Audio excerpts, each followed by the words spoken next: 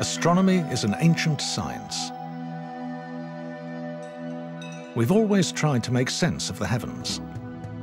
We built observatories to mark the movements of the stars, the planets, the moon, and the sun. We learnt the passage of the night sky. We saw how it changed, just a little, night by night, a lot, season by season. Different places have different views of the sky, and the same place has different views each season. The ancients put order into the heavens. They grouped the stars into constellations, creating a legend for each pattern. Altogether, there are 88. Here looking north, the autumn constellations from the northern hemisphere. And still in the northern hemisphere, the view south in summer. And now in autumn. The Greeks named over half the constellations. But not here, for they couldn't see this far south. From the southern hemisphere, where the names are more recent, we're looking south in autumn.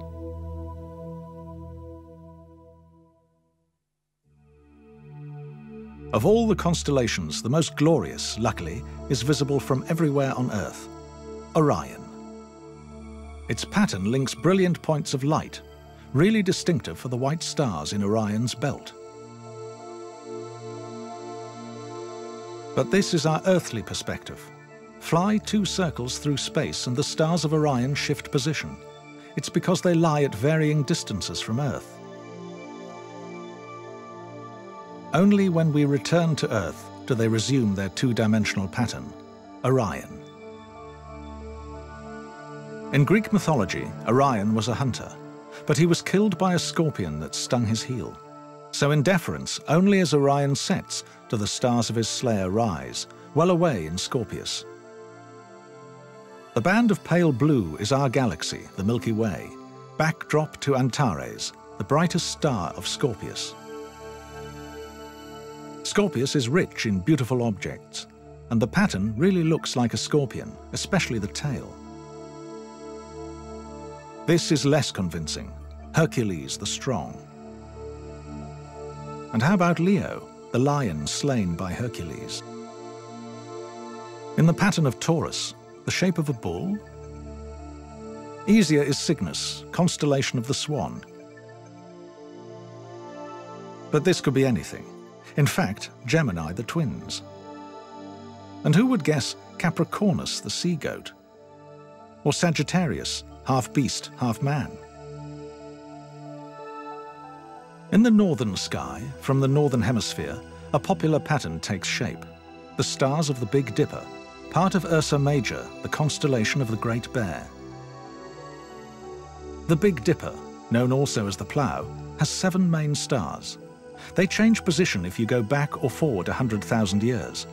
It's because the upper and lower stars travel separately from the other 5. The 5 move as a cluster. 2 stars in the bowl of the Plough, or Big Dipper, are called the pointers.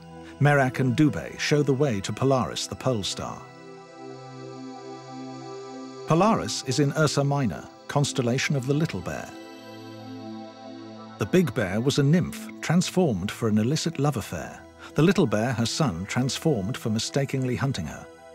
In punishment, the god Jupiter swung the pair into the sky and stretched their tails. The spin of planet Earth causes the nightly motion of the stars, and where we are on Earth governs which stars we see. Nights get longer and shorter because Earth tilts in its annual orbit of the Sun, the reason for seasons. Over 4 seasons, as Earth orbits the Sun, our view of the stars changes. Imagine a line extending through the Sun to the background stars. This is how they'd change through a season. We don't see them because the Sun is so bright. But if we could, this is how the Sun would appear to move through a season against the stars. It's the same for the opposite side of the sky, at night. November from the northern hemisphere, looking south. From the same place in February. In May.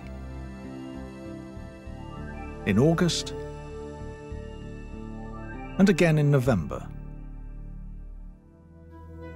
But there's one star that barely moves. It lies above the North Pole, Polaris, the pole star. As we've seen, Ursa Major contains the Big Dipper, and two stars in the Dipper point to Polaris. While the rest of the sky appears to move, Polaris hardly shifts, whatever the season. An illusion caused by Earth's rotation. It's the same with the south celestial pole, only here there's no marker star. Halfway between Crux, the Southern Cross, and Achernar lies the pole. Around it, through the seasons, the southern constellations appear to rotate, because it's Earth that's moving, not the stars.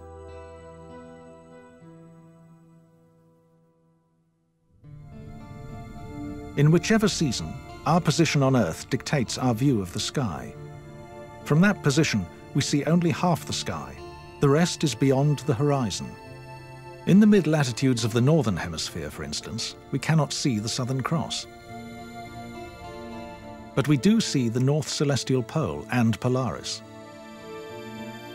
The farther south we go, however, the lower in the sky is Polaris.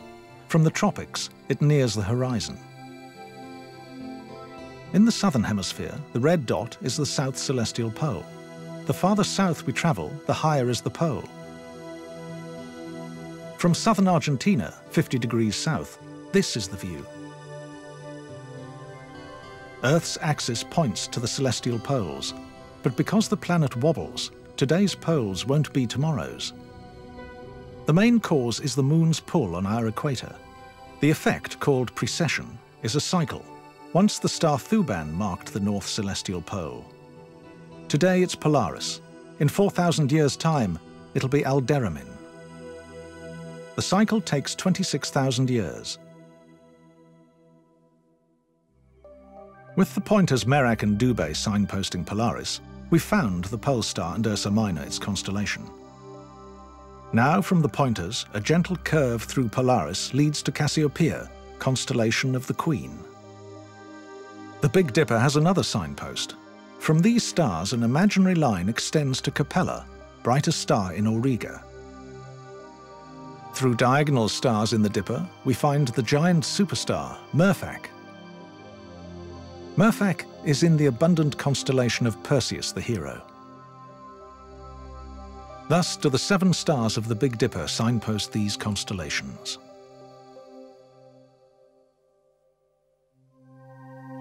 Now Orion is our signpost. From the belt, 3 studs point to the great star Aldebaran. Aldebaran is the fierce eye of Taurus, constellation of the Bull. Taurus has 2 famous star clusters, the Hyades and the Pleiades. Back with Orion, Rigel and Betelgeuse point to the star Castor, together with Pollux, the heavenly twins of Gemini. Upper right in Orion, a signpost from the star Bellatrix, via Betelgeuse, leads to the yellow star Procyon. Procyon is in Canis Minor, pattern of the little dog. With Gemini our signpost, Castor and Pollux point to the stars at the head of Hydra, the sea serpent, then onwards to Alphard, Hydra's brightest star. But to find the brightest star of all, we return to Orion. A line downwards from the belt extends to Sirius, the dog star. Orion and the constellations it signposts.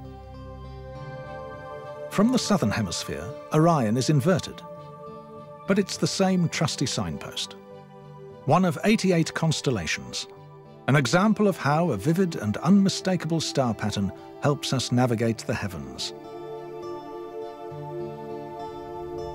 Anywhere on Earth, away from city lights, stargazing has endless fascination, especially for the informed observer.